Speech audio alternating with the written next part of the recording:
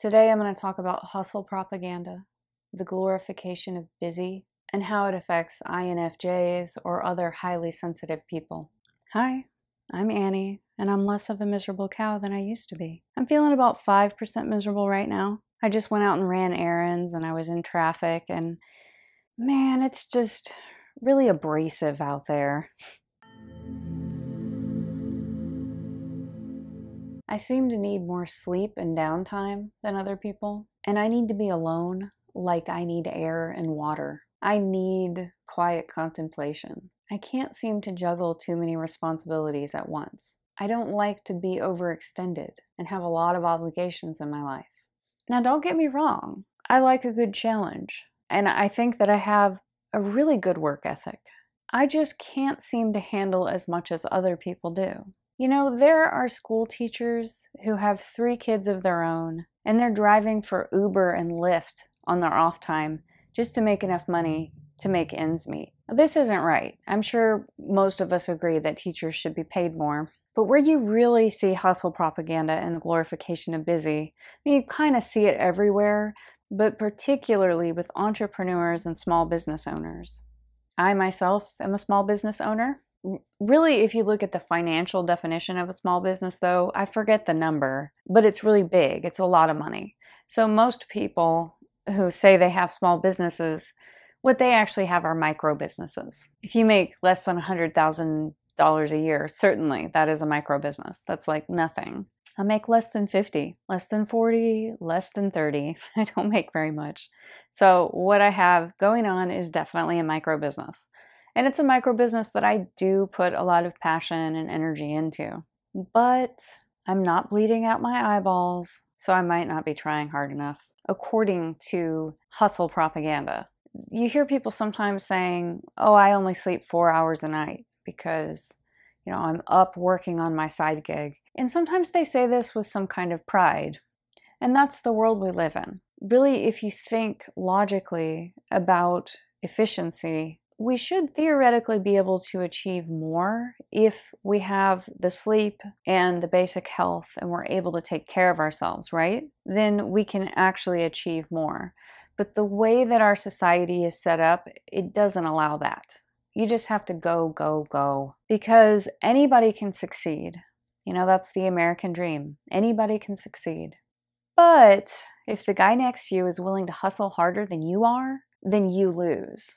So we just keep upping the ante, Just every next person has to work harder than the last person. We're all trying to out-hustle each other so that we can be the one at the top. Everybody can't win. Everybody doesn't get to be at the top. And we're all just trying to make it. This is a very unhealthy way to live. But I think it's particularly challenging for sensitive people. And I think that for some listening, this will sound like a cop-out. Oh, poor thing. She can't handle too much responsibility. Here, let me take some of that load for you. But the thing is, I am passionate about my work and I do try really hard and I do have a really strong work ethic. But how much is required? How much should be required? Is it okay for me to put forth a reasonable amount of effort and passion into the work that I do and then be provided for? Have basic needs provided for? Is that okay? Or is that not allowed? Is that entitled? To expect to be safe, to be able to afford groceries, have shelter, have basic health care. I really have a huge chip on my shoulder about this because I know that that opinion is out there, that if you're not making it, you're just not trying hard enough. If you're not bleeding out of your eyeballs, you're not trying hard enough. But what if we all tried that hard? There's not room for everybody to make it. So then we have to up the ante higher. We have to try even harder. I just don't think it's healthy or sustainable or really enriching or nourishing for all of us. I think that if we had more time to take care of ourselves and sleep and contemplate, then we could actually achieve greater things. Challenge is important. Challenge produces results. The right amount of challenge is healthy. It increases creativity and innovation. It gives you something to push against. If you have everything and you're 100% provided for, there's no challenge. You don't need to struggle to rise out of that. So I can really see the value in challenge. But do we really need this much stinking challenge? Do we need this much? I don't think it's reasonable. This is maybe an unpopular opinion. Speaking of unpopular opinions, in my heart of hearts, I really do believe that we should all have basic health care, and maybe we should all have a basic living wage. Now, I don't understand global economics, and I'm not really interested in it. So I don't know if this idea of basic living wage is possible. You know, there are theorists who say, no, that'll never work, and other people say, yes, it will. I'm not going to solve that. But I do know that one of the arguments against basic living wage is that it will make people more lazy. They won't create and innovate. They won't want to do anything ever. I have a couple of thoughts on this. Number one, I think it depends on your personality type. I think that some people will still want to create and they will still be driven even if basic needs are taken care of. Now, with basic living wage, we're not talking about a whole lot of money. We're just talking about being able to afford a simple dwelling, you know, a roof over your head, some groceries, and you have health care. From there, if you want more money, then you work and you earn more money so that you can get all the things, all the shiny objects that your heart might desire. The other thing I think about it is that probably some people will be really lazy. And who cares? You know, there's a whole range of people. I think that some people are still going to be creatives and innovators, and they're going to do stuff, and they're going to want to have their hands in projects that are valuable and meaningful for the world. And some people are going to be really lazy. They're not going to be driven. I think that sounds like a boring life to me, but I have a certain personality type that wants to create. But even if there are lazy people who don't do much, I still feel like it is okay for their basic needs to be met. Unpopular opinion. Because it's 2020. Are we civilized? I mean, can everybody eat food? Can everyone have drinking water? I understand that I'm privileged. I'm making a YouTube video right now on my iPhone. I didn't necessarily have the money for that iPhone. Or this new guitar that I just bought last week.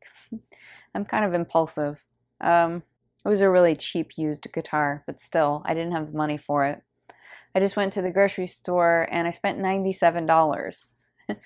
I was born in 1977, so that is really a shock for me, that it's even possible. I mean, it was just like 2 small bags of groceries. So I'm not good with money. You know, maybe I'm frivolous or I spend all my money on art supplies. You know, that's a character flaw, I suppose. And I realize that I'm privileged to do that. I live in a house, sort of. It's a long story. My living situation is unusual. I'll tell you about it sometime. I happen to live in a really liberal state that takes care of people, so I have health insurance. Even though I'm self-employed and it's really difficult to get health insurance, I have it. And it's only because my income is so low that my health care is actually more comprehensive than if I made a little bit more money and I was somewhere in the middle. It's kind of weird how our system is set up. So people mean a lot of different things when they say that they don't make very much money, and it's something that people don't really talk about.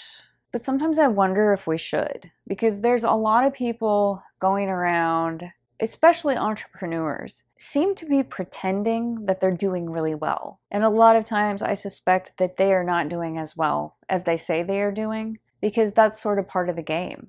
Like, how's it going in small business for you? Oh, it's going great. You know, I have so much freedom. I work from anywhere in the world.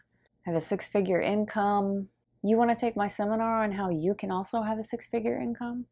6 figures per month, I mean. I don't know that everybody is really doing as well as what they were saying. So I'm a massage therapist. We don't really talk about how much money we make in general. It's not polite. I think maybe we should. I made $26,000 last year. That was my best year ever. And that was before expenses. So that's not profit. You know, I mean, rent is one of the biggest expenses, but there's a whole bunch of other things, you know, online services, having a website, maintaining a website. You are nobody without a website these days, so it's a necessary expense. There's all kinds of things that add up. So people are hustling a lot. They're projecting a really positive energy. Being self-employed is great. I'm really making it. I have so much freedom. But maybe they're not always doing as well as they say they're doing. And I think that's part of the problem. It's contributing to the hustle propaganda. And I'm not saying that it should be easy to have a small business. It's one of the most rewarding challenges. And I love it. but I'm not cracking the code. I just have never made very much money. I'm not very good at it. I do think I'm a good massage therapist. You'll just have to take my word for that. Of course, that's what I would say, isn't it? I do think I'm good at my job. I have good relationships with my clients, and I think I'm good at my job. So I don't know. I have a chip on my shoulder about this because I don't want to sound ungrateful or like I'm just complaining. But this is a real thing. We keep upping the ante, and there's no way I can ever hustle that hard. I know that I can't. And I think that partially has to do with just being a highly sensitive person and being the kind of person that needs more downtime, needs more quiet time, needs alone time. I just can't be on all the time. So there's this idea in America, the American dream, that anyone can make it. But really, not everyone can. And so it becomes this cutthroat race. The American dream requires more and more blood, sweat, and tears. And that intensity in our current times is just turned up so high. And my partner and I were talking about how winning the lottery can ruin people's lives. When people suddenly have a lot of money, it can really ruin their lives. And we were wondering if that would happen for us. How would our lives change? We're both intuitive, introverted, creative people. And what we both really believe is that we would still be creating art. We would still be innovating. And we would still be so deeply creating and expressing in a meaningful way that contributes value to the world would still be important to us. Because if you think about it, we're putting a lot of effort into those things now. He and I both are. And there's nothing in it for us except for just the joy of creating and sharing. I'm more of a sharer. I'm more into sharing with people. I feel like he's an INTP, but it's hard to type people. And I'm an INFJ. So he's highly creative, but he's not so much into sharing with people the way that I am right now. I really love this YouTube thing, and I think a lot of INFJs enjoy this kind of communication. So we feel like if we had more money, everything that we do to try to get more money is to build a life so that we can continue to be creative people and so that we can have even more time to be creative people. Massage therapy, which is what I do, is not a high earning career, but I love it because it does allow me time to do these kinds of things. It's amazing that it is a Monday afternoon and I have time to make this video. That's because of the career that I chose. And what we work towards, he and I, is making money that we can save to someday live in a house together. We live next door to each other. That's the weird situation I mentioned before. It is a long story though, but it's an unusual situation. And by living this way, we are saving tons of money. And we've been doing this for years and it works for us. Anyway, I think that is all I have to say about hustle propaganda. I'll probably think of some more things after I turn off this recording. But I want to know what you think. Are you a highly sensitive person? Are you an INFJ? And how do you feel about hustle propaganda? Do you feel like you can juggle as many responsibilities as a lot of people seem to be able to? Because I know I sure can't. If you like this video, give it a thumbs up, hit the subscribe button, and leave a comment. Let's get to know each other.